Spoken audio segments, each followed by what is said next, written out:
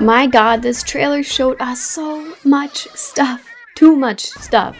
I wasn't expecting another installment until the rumored Switch Pro became a thing. And who knows, maybe it will be since 2022 is still some time off. But let's dive on in and try to decipher what this trailer is trying to show us. The world of the Splatoon series is based around the idea that human civilization is extinct and these squid kids have taken over as the dominant species. An apocalyptic world isn't out of nowhere, but this specific one seems to be the result of chaos. I had no idea what this game was at first, but now looking at it, there is some caution tape on a box that shows some of the Inkling language. But who would have been able to make that out after the expected disappointment of not getting Breath of the Wild 2 news? Then we see the Inkling. Oh, the most beautiful sight in all the Direct. The glasses are very reminiscent of the Octo shades that we got in Splatoon 2, and we see little buddy. Small fries were the bane of my salmon run existence. The trailer has changed everything. Look how cute. Okay, now to the crazy number of awesome customization options. Style, which is Inkling versus Octoling, as well as different eyebrow options. Our Inkling here has the edgy slit in her left eyebrow, but if you look closely at the 4 different options, they all have slightly different eyebrows that come with them. Skin tone, and holy crap, every eye color under the sun. We even get these triple colored options. These could totally change between now and release, so don't fall in love with the style yet. There's still an entire year for developers to mess with stuff. Then we can pick our hairstyle, and there are so many. We don't see all of them, but we get a good chunk. The ones we definitely don't see here are the Octoling hairstyles. The Octos have different tentacles, so their hairstyles will most likely be different from the Inklings. But it is cool to see the many hair options that we do have, some even reminiscent of cut concepts from Splatoon 2. The legwear is all stuff we've seen before, except this one. I don't know if they're baggy shorts or another skirt with tight pants underneath, but then this one looks like the skirt or shorts with the tight leg combo. Again, these could all change, but the fact that we have so many customization options is amazing. And then we can customize little buddy!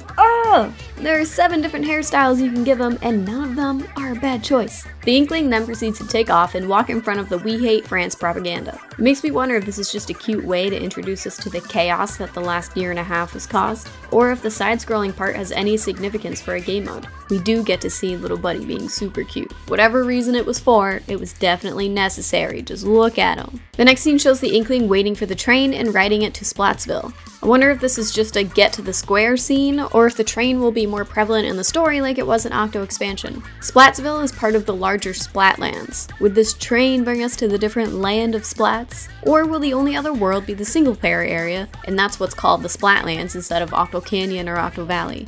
The Inkling is hugging a backpack. There's a poster on the wall, maybe of a new band or a brand, and a fish that is reminiscent of species we saw underground in Octo Expansion.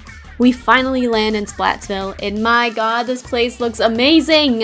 It's packed with people, apartments, buildings, signs, and various objects scattered all around. This part goes so fast, it's hard to notice everything there is to see. And the Splatoon 1 callback with the music, oh my god! We can see the curly hair pigtails return on this Inkling here. She's wearing the b-ball jersey that we have in Splatoon 2, as well as what looks like the golf visor. It makes me wonder if a lot of the clothing is returning, or if these are just placeholders while they finish development.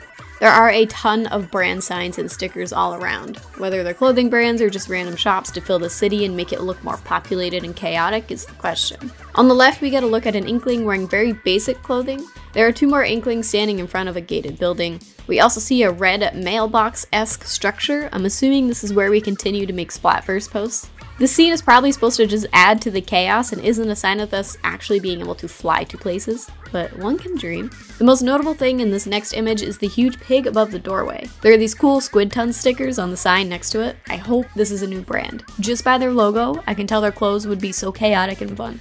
The next image doesn't have anything that sticks out too much besides the storefront logos and stickers all over the place. It's possibly an alleyway? I'm assuming some type of Salmon Run mode is returning based on the appearance of Little Buddy, and I gotta say, I'm really happy about that. I love Salmon Run, and there's so much potential for lore.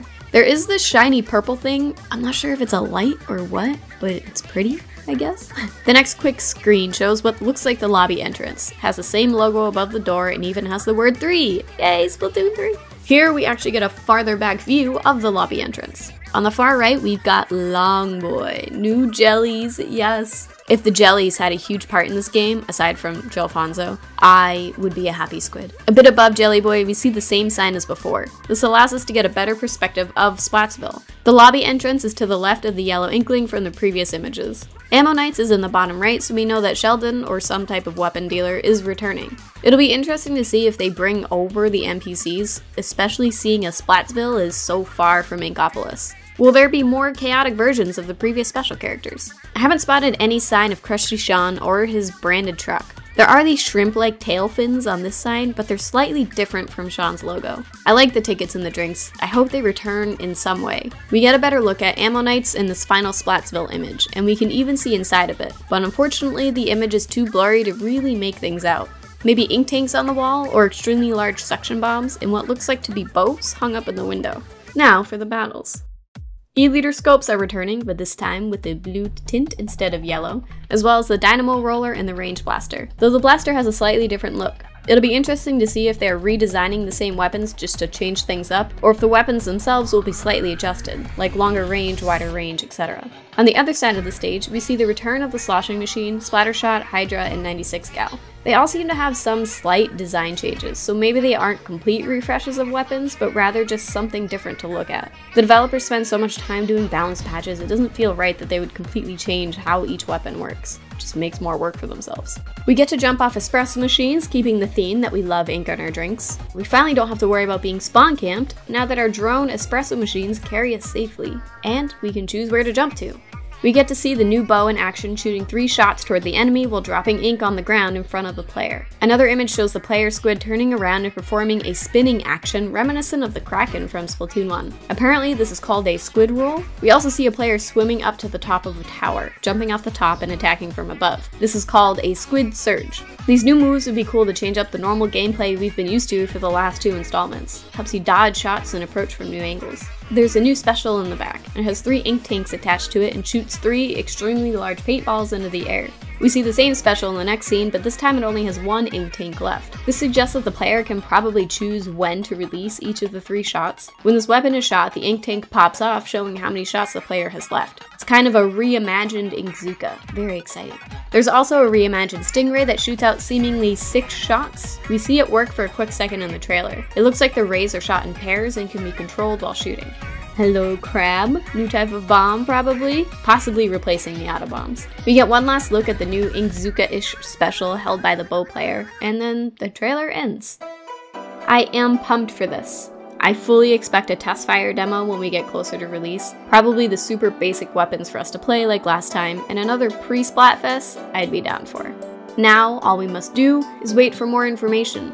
I want them to take their time. The developers have been so supportive of Splatoon 2. Almost 4 years since release and we're still getting balance patches, Splatfests, and map fixtures. Though the Splatfests and maps are probably ending now that Splatoon 3 is announced. I can't contain the excitement, which is bad because we have a whole year before we get to experience the fun. What was your favorite part of the trailer? Let me know in the comments below, and I'll see you next time. Bye!